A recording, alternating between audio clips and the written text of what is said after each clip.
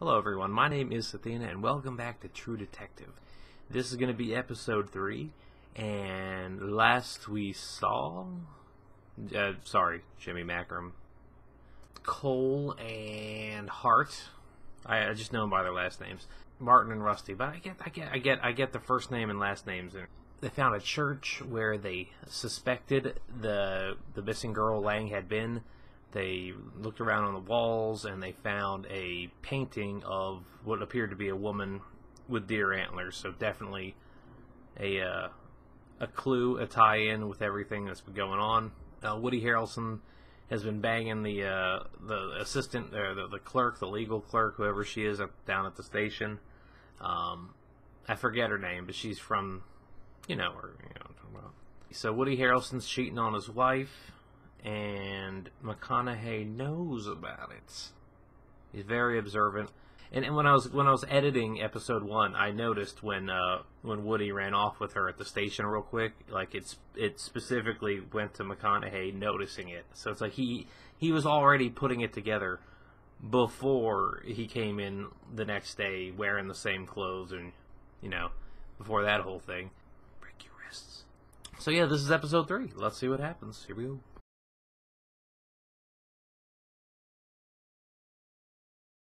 Alright, got a investigator out there, more backup, taking pictures. He knew you! I wonder how many of those people are actors and extras, or locals, This world. What if some of the people in the audience feel like they're getting made fun of, like, hey. You can imagine what Mr. Charisma thought of that. What do you think the average IQ of this group is, huh? Can you see Texas up there on your high horse? Folks putting what few bucks they do have in the little wicker baskets being passed That guy around. was in the intro. I think it's safe to say that nobody here is going to be splitting the atom, Marty. You see that? Your fucking attitude. Not everybody wants to sit alone in an empty room beating off the murder manuals. Can you imagine if people didn't believe what things they'd get up to? Exact same thing they do now, just out in the open. Bullshit. There'd be a fucking freak show of murder and debauchery, and you know it. If the only thing keeping a person decent is Exactly. the expectation of divine reward, Exactly. brother, that person is a piece of shit. Yeah, they're fucked already. And I'd like to get as many of them out in the open as possible. You remember? The tall man. Yeah, but I don't know if she was with him. Well, can you describe him? Tall. Okay, it's a ship. Is that a ship going by? Yeah, okay. I thought it was a factory on train. I was like... Yeah, this guy on the right is in the opening credits. Bert, you spent 2 years in Angola.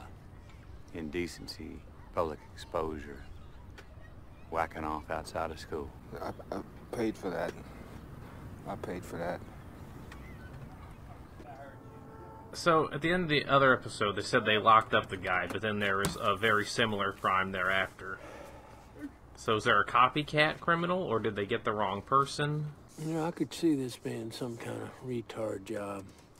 Pays for it, gets ashamed, overreacts, tries to redeem the act, That's not bad, Marty. Well, yeah, I got all the way there without your help. It's not him. Not alone, at least. Some bloods caught him in the shower. Took his balls off with a razor. They were sloppy about it. Jesus. Still. I braced him. He shit himself. Literally. Yeah, because even if he did something to her, he wouldn't put the paintings on her and hang all this shit. That seems like... not above his capabilities, but I would be highly surprised for that to be the case.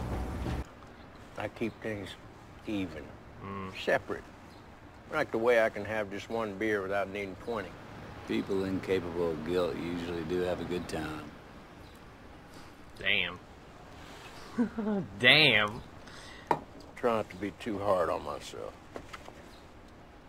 Well, that's real big of you. You know the real difference between you and me? Yeah. Denial. What's he doing at their home? Maybe you just think you prefer it this way because it's what you're used to, huh? Your life accommodates you. You don't have to be afraid of loss. Yo, He set me up with a nurse. he came over and mowed his lawn. Can you tell him not to talk to my wife or talk about her? What's going on, Russ? Brought the mower back. I'll walk you out. What the fuck did I say to you? Indiscretions? How do you think you're doing, man? At my house when I'm not here. Returning the mower. What you think I'd be doing over here? You're not around, Marty. What's our problem? You and me. No problem. He had to know that would come off as a threat to him.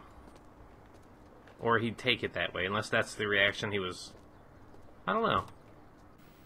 Go on. They had the little Barbie doll set up around, like, the guys, G.I. Joe's around the little Barbie doll on the ground. Is one of the kids doing, like, dead people sketches and daddy with bullets in him and shit? Like... You don't have to get upset, honey, okay? I just want to talk to you. Well, where'd you see that before, Why'd you draw that? Because other girls liked it, and they thought it was funny, and so... Yeah, but where'd you get that idea?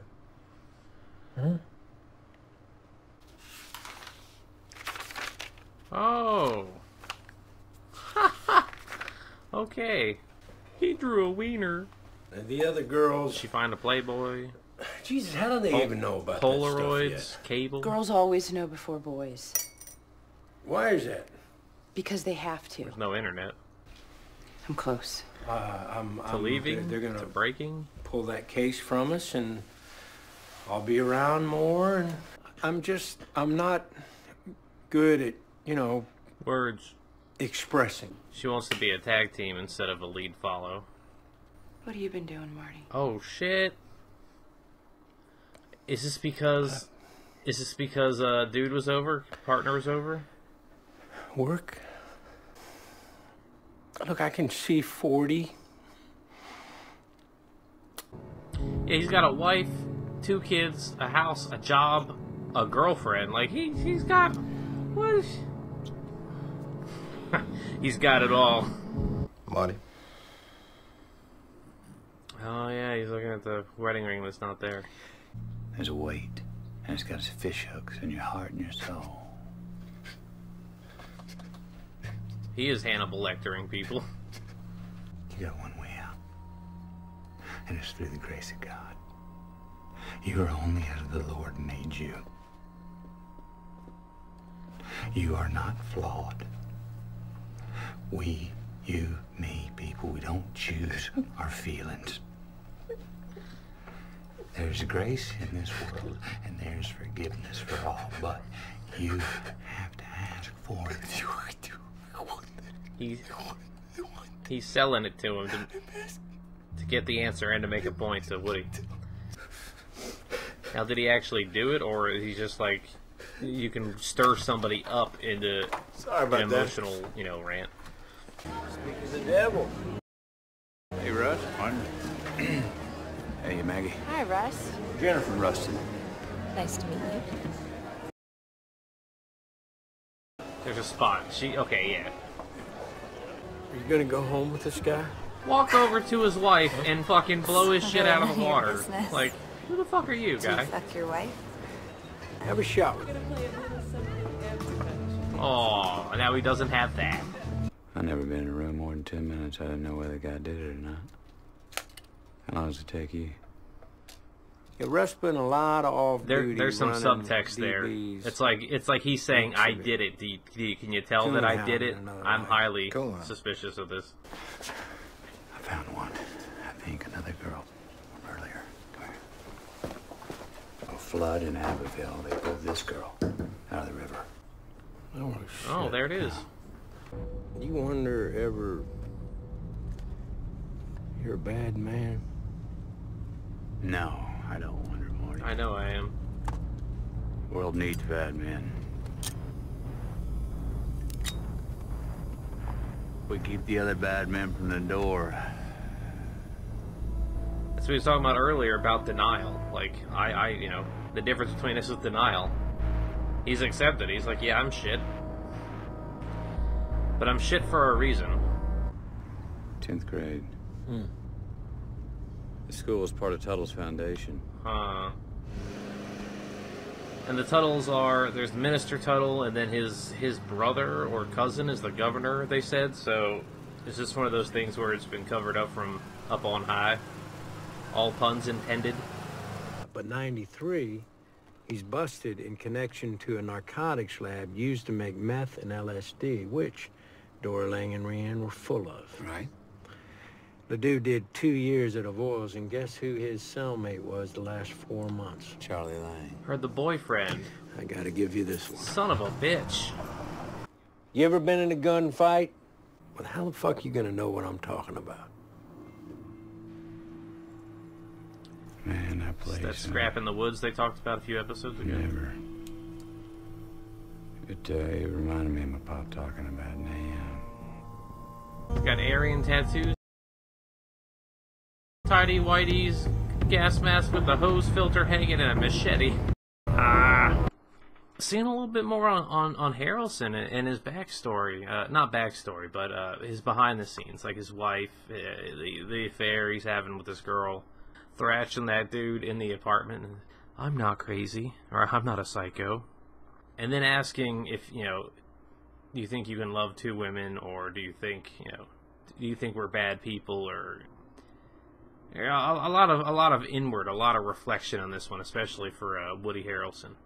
So I'm guessing the next episode is going to possibly pick up with this little scrap in the woods, this combat or this gunfire exchange that Woody was talking about, and I'm starting to wonder if Woody's wife and McConaughey are going to have a thing, because they seem to be able to communicate. Like even at the first dinner, she warmed up to him enough to